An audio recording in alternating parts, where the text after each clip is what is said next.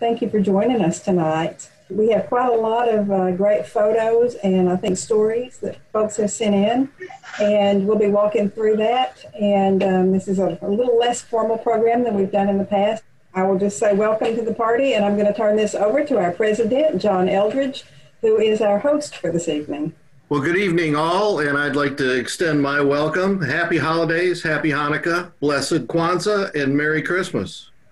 First of all, for any of you who may have studied chemistry in high school and spent endless hours in the lab session, recall as much as you can, because we are going to put that information to good use tonight when Fran teaches us how to make her special Manhattan cocktail. So if you haven't yet assembled all the ingredients or suitable substitutes, please do so. We have a nice variety of seasonal items planned for you tonight, but first I would like to introduce my assistant guest host, the most famous engine in the world. And for those of you who have a special favorite, that's great too. But this one is the most famous if you don't recognize him. This is Thomas the Tank Engine, and he's going to assist me throughout tonight. Thomas, you can see on a picture here up at the B&O Train Museum. And he comes out in a Christmas display along with other trains, all of his friends. My Christmas experience with trains started when I turned 3 years old. I came down and Santa Claus had left a train around the Christmas tree, but he had given my dad instructions that it was my dad's to set up and show me how to use. I think by the time I was 7, I got to operate it on my own. That train lasted about 10 years. It was built by the Marx Company, and it was rugged. And then she gave it away to some of my friends. When I turned 11, my dad took me over to someone's house who was selling a 4x8 HO layout. It had 2 concentric circles. It had about a dozen switches, 3 engines, and I was set for a long time. When my parents moved from Florida to Virginia in 1971, I was finishing college, and they said, "John, we're moving. You have to pack up your train." So I used one of those large Amway laundry boxes, and I packed up that HO set, and it stayed in that box through 10 moves through the Navy for 49 years. And finally, last year, I gave it away to a member of our church. Thomas, I know, there's the one of Thomas at the National Christmas Tree. He's very patriotic and very proud to be there with other trains that are set up each year around the Christmas tree. They're just south of the White House. When I moved to Alexandria, Virginia in 2006, I was at the local antique mall, and there I found it, a Marx train exactly like the one I had had 50 years ago. I bought that train, took it home, hooked it up. It looked, ran, sounded, and smelled just like the original train. That one was given away last year to another church member. So if you want to get in line for any of my priceless treasures, I'll give you the church address and you can sign up. I didn't know much about Thomas until my son turned about 2 years old, and I took him down to Union Station. He knew all about Thomas, and this is what we saw that day. If you're familiar with how Union Station is set up, the escalator from the Metro comes up right behind where Thomas was. It was lunchtime, and I was hungry. I came up and I thought, oh my word, there's Thomas. If Skylar sees Thomas, I'm not going to have lunch for 2 hours. So those columns that you see to the right, I pointed up there and got him distracted. Skylar, look at those birds building nests up there, and I hustled them right by Thomas. We went in and ate, but then we came back. And there's Skylar with Thomas, one of his good friends, and Skylar's the one on the right.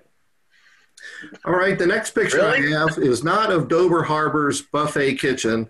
This is the kitchen on the diesel submarine USS Cod. It is open for tours up in Cleveland, Ohio. But I just wanted to show the comparison between the size of what we deal with on Dover Harbor compared to the size of what they dealt with in one of those World War II submarines. You notice it's very compact, a lot of stainless steel. Apologize for the glare from the lights, but the advantage the cook had on the submarine is the sailors had no other place to eat, and he fixed 85 of the same meals. And then he would serve meals 4 times a day. Thomas says he's thirsty.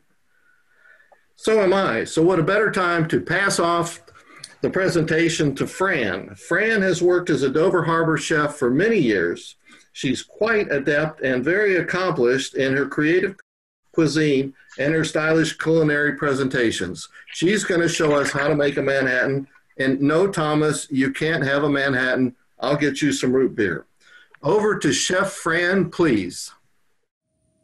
Hello, chapter members and faraway friends. I'm Fran Phillips, your Dover chef, and your host for the how-to section of tonight's holiday party. We are going to make a Manhattan. First place we looked for instructions is the commissary book. But what this actually tells us is service. It defines service so that no matter where you are in the Pullman system, from train to train and crew to crew, your experience is the same. It is superlative. But there are no recipes here. What it does tell us is that at a certain point, what Pullman was using was pre-mixed cocktails, stuff bottled to their specifications, 1.5 ounces, and all you had to do was serve it properly, add the cherry, and that was it. If you were going to actually mix a Manhattan, if you had to, and you would have eventually on any car with liquor service, with drink service, they would have carried this book, Drinks by Jacques Straub, and the recipe is here on page 31. Little sidebar here. Prohibition ended in December of 1933, and Pullman was issuing these books by January of 34. No grass growing under those boys. So, the gear that we're going to need.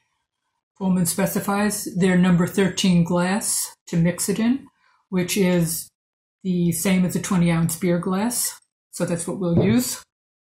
You need a measuring cup, or a measurer rather, jigger, anything with measuring marks. You need a bar spoon. We don't have a bar spoon, but we're using a Pullman iced teaspoon. Classy. And you will need something to put your drink in. So, Pullman specifies a 4-ounce number 4 cocktail glass.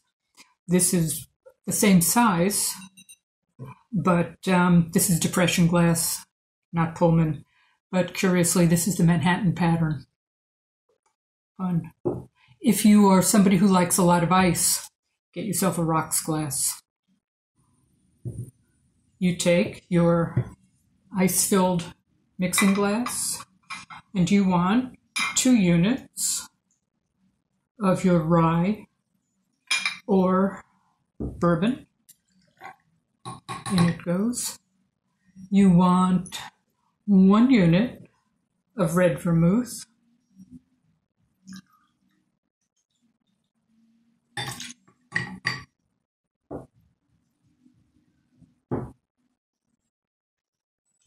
And you want 2 shakes of Angostura bitters, and the Angostura is your industry standard.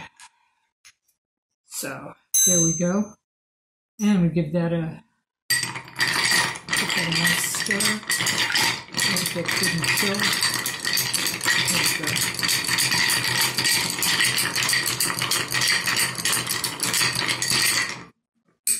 That should do it.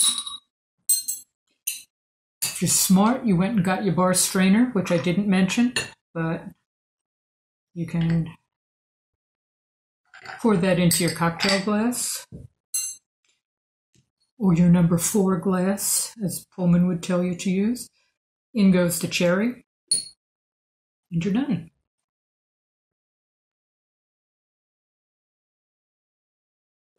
That's the Manhattan. So looking for something a little different from your average Manhattan, why not try an Applejack Manhattan, which was the favorite of a famous New Yorker you might have heard of, Franklin Delano Roosevelt, who was no stranger to Pullman service. Just substitute Applejack for the rye or bourbon, pardon me, and I'd suggest you go with orange bitters for that one. It makes it really nice and fresh tasting. So I see my friend Carl over there has his Manhattan at the ready. And we're going to let him make the toast. Carl? Happy New Year. May 2021 bring us all back together on Dover Harbor. Thank you very much, Fran and Carl. We very much appreciate that. You all can't see what's going on here, but Thomas is furiously mixing root beer with apple juice, trying to make his own specialty of a Manhattan. Fran, thank you for sharing one of your many special concoctions with us. Now we'll show some of the ways that Dover Harbor has been used for New Year's trips, and we'll ask Kevin Tankersley, followed by Bob Bitzer, to give us a rundown. Kevin? Thanks, John. The New Year's was the event that probably spawned the longest running overnight Dover Harbor trip. It started out in 1988, named as the New Year's Rail Cruise to New York, and the title was shortened to New Year's in New York. And it was a 2-day, 1-night trip. Left Washington in the morning of December 31st, and we returned back to New York on the evening of January the 1st. And the package included rail travel in Dover Harbor, to and from, and a night's stay at a hotel in New York. In the beginning, we stayed at that famous railroad hotel, the Hotel Pennsylvania, and then later moved on to some other hotels. The fare in 1988 was $205 a person. So it was a really inexpensive way to get in a holiday trip in a first class setting. And then by the end of the run in 1999 and 2000, the trip was renamed the 21st Century Express, and it was expanded to 3 days and 2 nights. And at that point, the fare was $729 a person. So you can see here in the middle, that's the car full of people on their way to New York. There were a lot of things that people did. There was always plenty to do in New York. And so it being holiday times, there's a lot of sightseeing for holidays, things like going to see the Rockefeller Christmas tree. Dining was also a very big thing. I remember dinners, especially at Mama Leone's and Frankie and Johnny's Steakhouse, among others. And then, of course, moving on to our next slide, one of the big things was going to see a Broadway show. Every year, there was a group of 8 to 12 of the regulars who would attend a show, and we saw many good ones, some of which are shown here. And of course, one of the things for those of you who are theater buffs, can you guess which show closed just 4 days rather abruptly after we saw it? It's up here. I'll give you a hint. Betty Buckley was the star of the show. Anyway, the shows were carefully chosen, not just for the sake of the show, but also for the location of the theater. Because that was the trick for getting to see the ball drop in Times Square without having to stand there from god-awful hours early in the morning. For instance, the Cats at the Winter Garden Theater, after that show ended at about 10:45, it's just a matter of stepping right out the front door of the theater onto Broadway, and we had a straight shot view right at the ball dropping in a little more than an hour after that. So that was always great to see and do. Of course, not everybody went and saw that every year, because in the next slide, we had the centerpiece of the trip, which was the New Year's party on the car parked in Penn Station. The car was usually parked on track 2 in Penn Station, which is, those of you who know Penn Station, are the New Jersey Transit tracks. The party would start at 9 p.m. for those that didn't want to venture out or had earlier in the evening plans. And then people would join in as they got away from their show or after they saw the ball drop in Times Square. And the party would go on until the last person left back to the hotel. And I remember one year that was 5:30 in the morning. So it was quite a rowdy crowd. So you can see here some of the folks enjoying the party. You may recognize that fella in the middle picture, yours truly, along with our dear friend of Dover Harbor, Nancy Swan, one year. The champagne, of course, flowed, and it normally was Cook's Brut, which was the champagne that Pullman used in their system. And so here's some souvenirs. Actually, I have, for those of you who can see, this is my crew badge actually from the 1991 trip that I still have. But then among other things here, you'll see the napkin from the 99-2000 trip that I saved. And of course, we always had a big singing of Old Lang Syne at midnight. And I want to take this moment since that's about old long since, to remember all the many folks that have traveled with us on this trip, the folks that are here and still dear friends, and the folks who've gone on. So that's just a quick overview, and there are lots of stories to tell. And Bob Bitzer, I know you've got some things to talk about, so I'm going to hand it off to you. The trip on December 30th, 2000, in addition to being the year 2000, was also one of the snowiest trips we had ever had. This kind of gives you this is after we actually cleaned the vestibule out of the Dover Harbor. It was a lot worse. And you can see from that New Jersey A of 7, it's accumulated a little bit of the white stuff. So that was a really interesting, snowy trip. In fact, there's a good example. I shot out the rear of the Dover Harbor, the rear end, and that kind of gives you an idea of what it was. And know that NJ DOT train is not going to rear end us. They were running on manual block because there were signaling system problems and all sorts of neat stuff was going on. So that commuter train pulled up very close behind us. We all had clearance to just stop dead for a little while until I finally got the signals up and we continued on into New York. That kind of gives you an idea of how much snow we were kicking up. This was sort of an abstract picture I took of the rear drumhead on the Dover, and it accumulated a little bit of snow. Needless to say, when we got into New York, we were, as I said, really digging out. But it was a whiteout. It was a whiteout. Hey, Bob, this is John. I'm sorry to interrupt, but Thomas is insisting that this is the perfect time to bring out his new line of winter clothing. He says that this is perfect for those cold, snowy days, whether you're on the train, whether you're doing train spotting, if you're out Christmas shopping. But he notices that this is what he wanted to show, and it's in red and green, and you can tell it's Thomas whether you're coming or going. There we go. His line includes, you can get it in any of your favorite football team colors. And since his blue is sort of like Carolina blue, we know where his allegiance lies. But sorry for that interruption. Thomas insisted. Please continue, Bob. And I might add, you can get those at Macy's.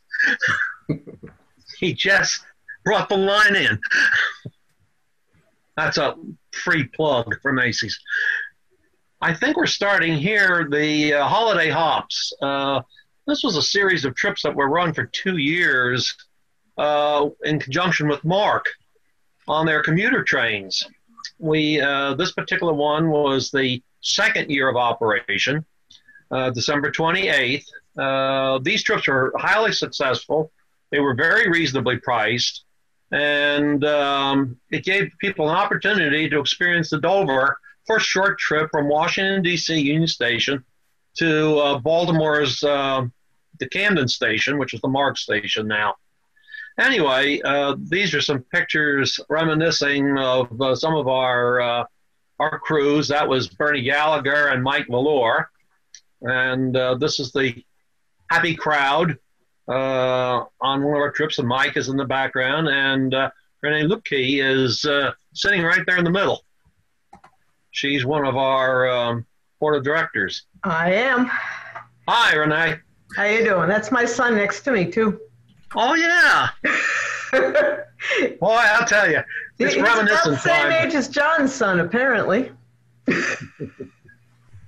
Bob, I'll take it back from here. I'd like to thank both Kevin and Bob for those great reminiscings of things we have done in the past, and I hope that it's a future of things we'll do in the future. Next, we'll go on to a very special train called the Liberty Limited, but I want to explain this picture, which was completely not planned to be this way at all.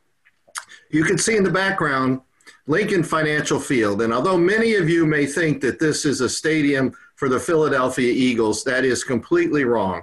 This is the shrine of the epitome of American football, where the annual Army-Navy football game is typically played. Now, please disregard any outcome from last week's game, but this is where my allegiance lies, because I happen to have gone to Annapolis, and we meet the cadets there every year, and several of us have teamed up to go there. In this particular picture, Dean Edmonds recognized the value of this as a football memorial place, and he was setting up to take a very nice picture of Lincoln Financial Field, but he delayed just long enough, and this train engine happened to sneak into view. I don't know how he let that happen, but we figured it was a pretty decent picture, even with the train engine. But I'd like to turn it over to Dean Edmonds to give us some information about the Liberty Limited. Dean, please. Thank you, John. What I thought I'd do is I'll start with this image. I'm going to go through some interesting things about the trip, and then we'll go through a couple quick slides. The Liberty Limited was one, if not the most memorable trip I've ever been part of. The trip was planned by Vivian and Bennett Levin as a thank you to the injured soldiers for their service. The trip rules were very simple. No press, no brass, no photos, unless the troops wanted them or their permission was provided. Everything was donated. All 15 private cars were donated by their owners, as were the 2 locomotives. Breakfast, lunch, and dinners were all donated, and that included food for the onboard crew members and the Philadelphia servicing crews. Philadelphia donated the buses to take the troops to the stadium a short distance. Fueler donated the fuel and fueling of the locomotives and all the cars with generators. A member of the War College donated 50-yard line seats for the troops and their guests. Other suppliers donated field glasses, parkers, blankets, cameras, and many other things, and they were all high quality. Conrail cleared out their intermodal yards just south of the financial field, made the most wonderful handicap lifts to assure easy egress and access for those that needed the service, and turned the train at no charge. There were a number of memorable events. It started in the morning. I was concerned on how we would work with the injured soldiers and figured our Dover Harbor was probably one of the least handicap-friendly of the cars, and therefore it would be easy for us. This was not the case. The Dover Harbor was considered one of the most handicap-friendly. So we had a number of passengers that were severely injured with prosthetic legs and arms. One soldier demonstrated how to take his prosthetic leg off and put it back on, and he was going to run marathons. I found it fascinating and not at all what I imagined. What a positive spirit for a person having sustained such a life-changing event. Now, as we left Washington, D.C. for Philadelphia, a number of locations along the way, there were dads holding American flags with their sons by their sides. The Army-Navy game is a December game, and it was a cold December evening. It was dark when the game ended. The Conrail ground crew had parked their service trucks spread out over the length of the train, with the vehicle headlights shining on the train to provide additional illumination as the soldiers boarded the train. The drivers of each of the service trucks were standing outside by their driver's door. When the train started to move, one of the drivers saluted, and the others immediately did the same. All held their salute till the train had left. I did not see this because I was serving our guests, but they did, and they reported it. Shortly after leaving the rail yard, the train had to enter the northeast corridor for the run back to Washington, D.C. Entering the interlocking south of Philadelphia 30th Street Station can be a time-consuming affair. Long waits, not out of the question. That night, the Amtrak dispatcher shut the northeast corridor down, cleared our train through with no delays. Those on the Excel Expresses had to wait this time. Our train was given highest priority and nothing was in our way, green signals all the way to Washington, D.C. And did that train roll? Folks, this is America. I and our chapter were proud to be part of the special opportunity for thanking our military personnel for all they do for us. A special thanks to Vivian and Bennett Levin for coming up with the Liberty Limited idea and executing it flawlessly. That's what I have, and I think the chapter should be very proud of it. Well, thank you very much, Dean. I'm sure we all share your pride in the accomplishment of bringing those people together for that special event. Thomas now would like to point out that he's been closely associated with Christmas in that he's been modeled as a Christmas ornament. And he was very pleased to be chosen, but notice he's in cold iron because he has snow on top of him. But Thomas sort of likes to MC along the lines of what Johnny Carson did. And where Johnny Carson had Ed McMahon, Thomas has Percy. Percy is engine number 6 and shares in a lot of the adventures of Thomas. But Percy is one of the they call him cheeky, but he likes to tease some of the larger engines, even though Thomas and Percy are among the smaller of the equipment. Thomas says that he and Percy are hungry. So while I'm getting them some snacks and some more root beer, let's take a look at dinner on the Dover. Go ahead, please. Hi, this is Scarlett again. Dinner on the Dover is one of our long-standing traditions in the chapter, and going back many, many years. I am a chef on the Dover, but I am not normally one of the Dover chefs. I feel like I should, for dinner on the Dover, I should say that in full disclosure. We wanted to bring this one up because last year we had a very special dinner on the Dover. It was a chef's table style, and we did that at Dover Park, and it was decorated for Christmas. You saw that in the early slide with the vestibule and all the decorations. So what the dinner on the Dover is, we've done it several different ways over the years. We have done it in a kind of traditional Pullman style where we have steak and chicken on the grill. Chef Lawrence, who you see his food right here, this is from last year, but a couple of years ago, he did a B&O style menu on the Dover, and that was very nice. But the real, let's say the cream of the crop of these experiences is the chef's table version. And Chef Fran, Chef Lawrence, and Chef Hans helm this up. And it is arranged as a tasting menu of pretty delectable items. I have often enjoyed this as a passenger. This is a lobster Newburg that Chef Lawrence did last year. This is a dessert. I want to think this is a Hans. It's a pear with an avocado and raspberry salad, and it was really quite delectable. And we usually end up these chef's table versions with a cheese course. Chef Fran plated this, and Chef Hans goes to great lengths to procure some very fine and fancy cheeses and fruits for these. You probably didn't notice it at the table setting, but in addition to our fine china and glassware, we always have custom menus for these events that are a prized souvenir. And Chef Fran, in addition to her chefing talents, is also an artist and historian, and comes up with some really beautiful menus for these events. One of the reasons that last year was so very special was because we were able to use the car at Christmas, which we don't usually do. And I will just leave you with this little postcard, a little love letter to the Dover Harbor at Chef's Table, and we look forward to the next time we're able to do that back out on the rails.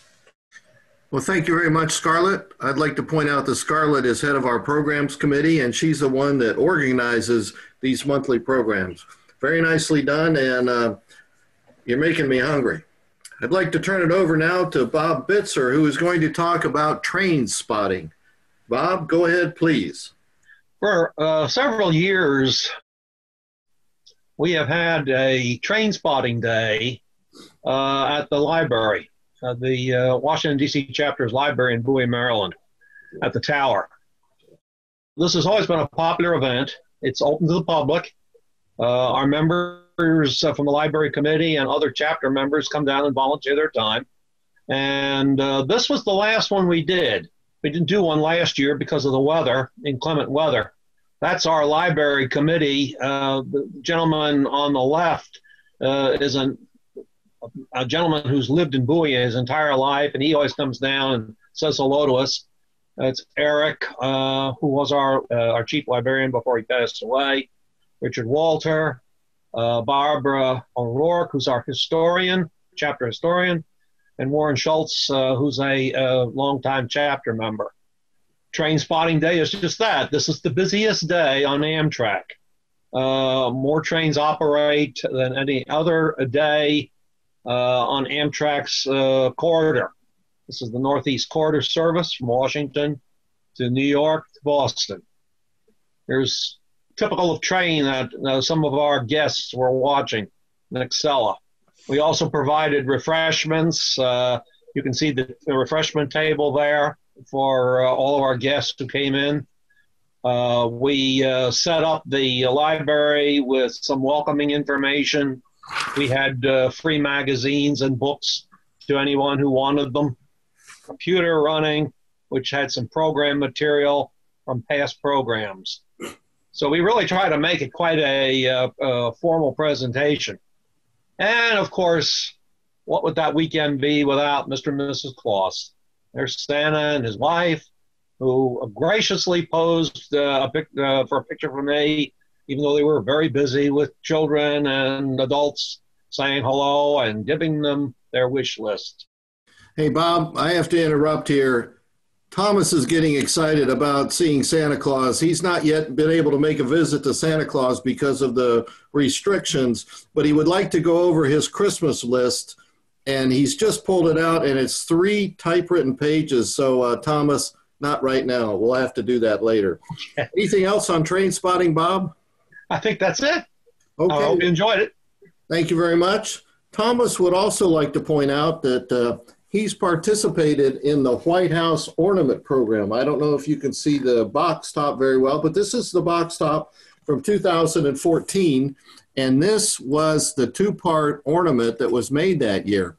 Now, Thomas lobbied hard for this engine and tender to be labeled Thomas or Gordon or one of his other friends, but it came out just like this. It does say Christmas, it says White House on the tender, and it's pulling a coach. And this coach says, Christmas 2014. Now, Thomas, on the island of Sodor, where he works, has his 2 favorite coaches, Annie and Clarabelle, but he also has a deep spot in his heart for Dover Harbor. So he would like to point out that if he got a chance to give Dover Harbor a try, he would do his best to pull it. So, speaking of coaches, I would like to now turn it over to Jim Lilly, our Chief Mechanical Officer, who's going to tell you about our coach, Dover Harbor. Jim, take it away, please.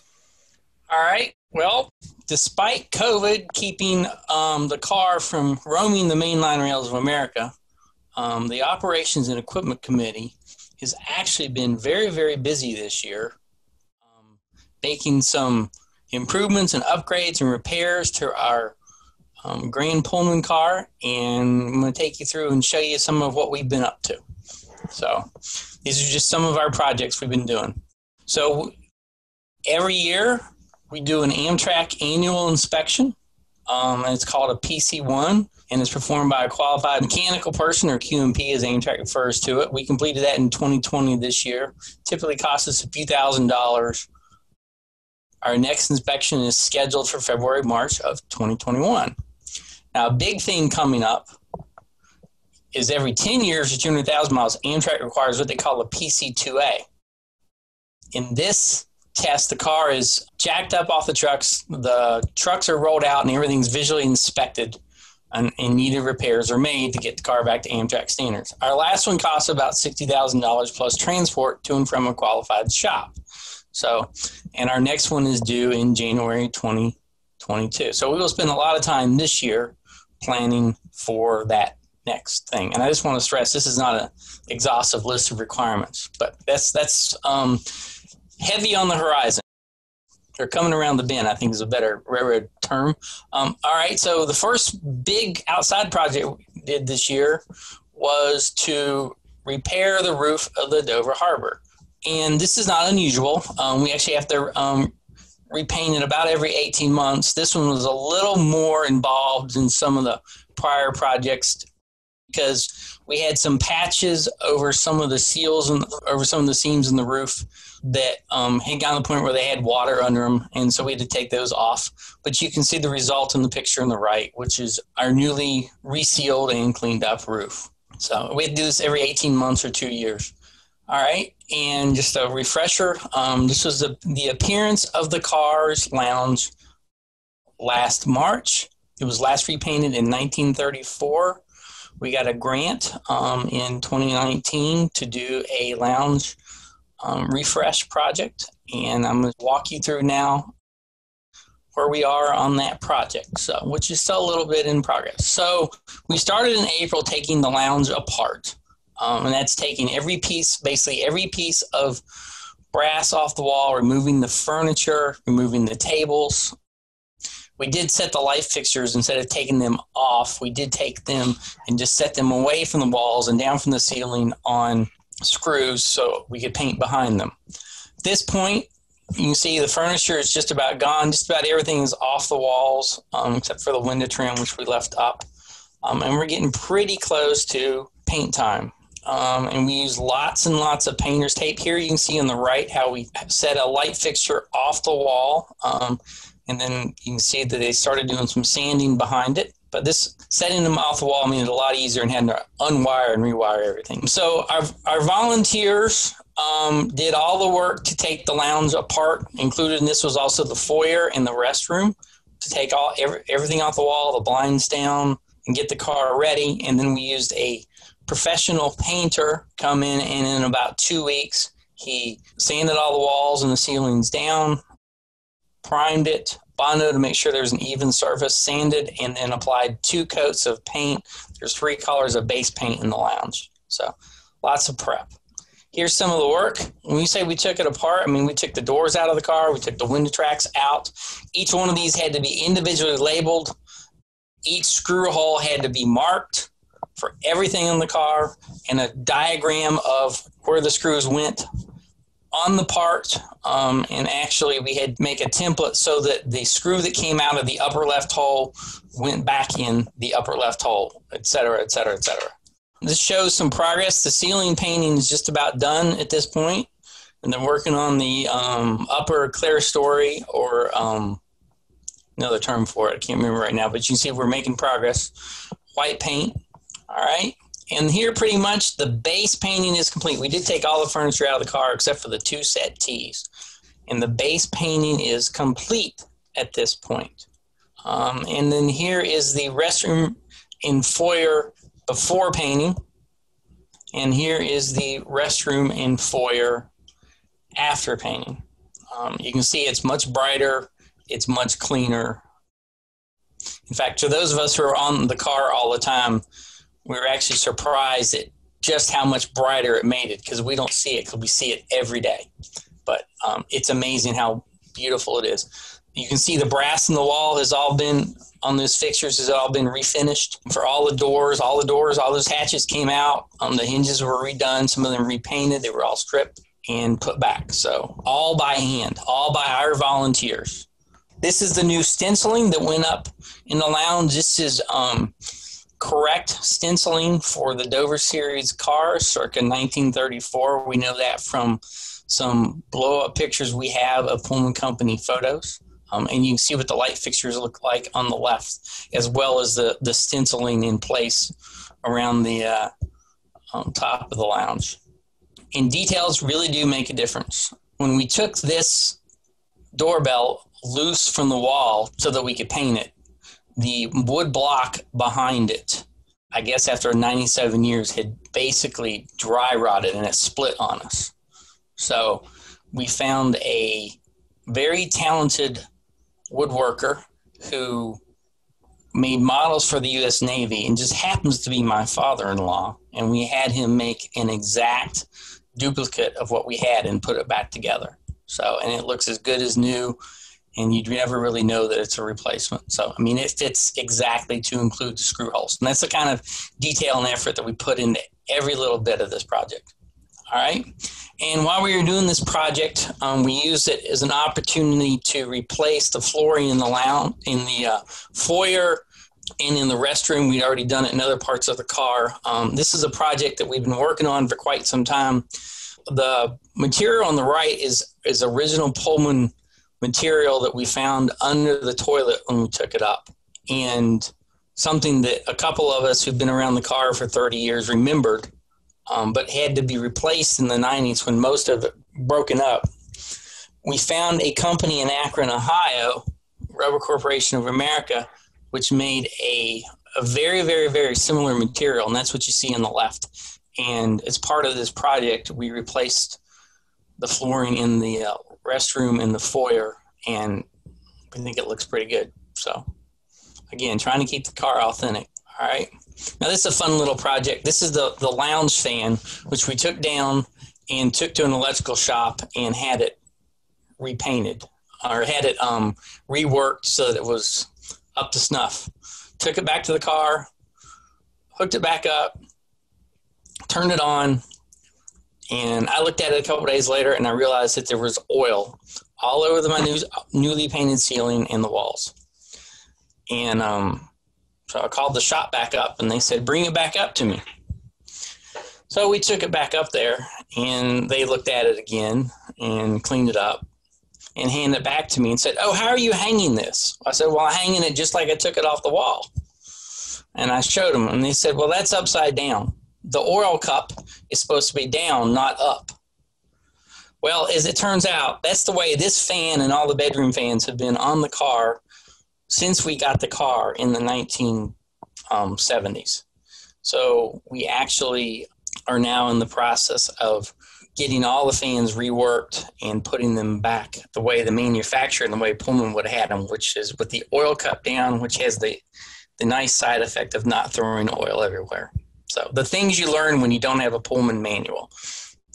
All right, and here is a picture of the lounge coming together. You can see we don't have the blinds back up yet. We're not putting curtains back. That's one of the things about this project. But most of the furniture is back, and we're working on putting everything back on the walls, the trim, the mirrors back, the lights are back, the lampshades are back, etc. Just paper down to help protect the flooring as we work. Almost back at that point. All right. So, and that's about where we are with that project. We're still waiting on the, all the furniture and tables are back now. We're still waiting on the blinds to be manufactured. We're trying to get priority with the company in Alexandria that's doing it. But unfortunately, they told us that the customer in front of us is the White House and we're going to have to wait. So, but we'll get there. Another project that we did this summer was to replace the pedestal liners, which are the pieces of plastic looking or carbon fiber things you see in the right photo. The one on the left is a worn one. The one on the right is a new one. And basically what these do, you can see the sides of them, and they sit inside the journal where the wheel rides up and down on the truck, and they prevent the wheel from wearing directly into the metal. And after a while, these carbon fiber liners wear out, and we have to have them replaced. So they were all replaced this summer, so which is good. After 30 plus years of faithful service, the wastewater tank on the far end, the A end of the car under bedroom A, finally gave up the ghost. You can see the hole that developed in it on the left side, in the left picture, although the tank is sitting on its side, not on its bottom. And so we had a new one fabricated and installed in September, and it fits exactly and looks exactly like the old one. So but it should be good for another 30 years of holding stuff. Let's say that. It's a dirty job. Next. All right, what's next? The car was winterized in early November. We're looking at painting 1 or 2 of the bedrooms over the winter. We expect the blinds to come in probably, we're guessing in March. The PC1 I mentioned, and vaccines and health willing, we hopefully will get back on the rails in 2021 for a good season before we take her to the shop. And I'll just say, if you want to help work on the car, let me know. You can make a difference. You don't have to come with a lot of experience. One thing about the railroad is we train on the job. A couple other things I just want to make you aware of. We launched a new DoverHarbor.com last spring. We were also featured a new Kalmbach video on the Pullman company called America's Hotel on Wheels. The car is actually in there. And there's a new video tour of the car online. So from all of us in the Operations and Equipment Committee, we just want to wish everyone happy holidays, and we hope to see you out on the rails in 2021. Well, thank you, Jim. It's clear that you and your team have been doing an awful lot of work out there. We're glad to see it, and to keep the car in great condition. That's wonderful. Thank you. Fran, I have to tell you that your earlier instruction is already taking effect. My son, who was hugging Thomas earlier, who lives in Manhattan, says he is there and he is now having a Manhattan. So that's the quickest turnaround. He never did any of his chemistry projects that quickly. But I guess if you have the right motivation, things can happen. Thomas is starting to yawn, so I better wrap things up. Our last item tonight is going to take about 11 more minutes of your evening. Many people are familiar with Owist and Link's photography, which documented the end of the steam era on the Norfolk and Western Railroad. But Link also did sound recordings, so tonight we have perhaps his best-known railroad sound recording, and is quite fitting to close our program. It comes from his second LP record, The Fading Giant. It was recorded at 9:39 p.m. on Christmas Eve, 1957, at Rural Retreat, Virginia. Mrs. J.E. Dodson plays carols on the Lutheran church bells. We hear train number 42, the Pelican, approach, arrive, and depart with 17 cars behind a Class J locomotive, number 603. Although a still shot for your eyes, I'm sure the sounds will bring back treasured memories of heading home for Christmas by train, boat, plane, car, and the anticipation of friends, food, and families. So consider dimming your lights and being comfortable. And while you do, I'll close by saying we very much appreciate your sharing this time with us together tonight. A special thank you to all those who prepared and participated in tonight's presentation. Ladies and gentlemen, this concludes our program, and I'll leave you with the Birmingham Special gets the high ball at Rural Retreat, Virginia. On behalf of everyone here tonight and your friends and family, wherever they may be, best wishes for this very special season of the year and hopes for a grand 2021. Good night.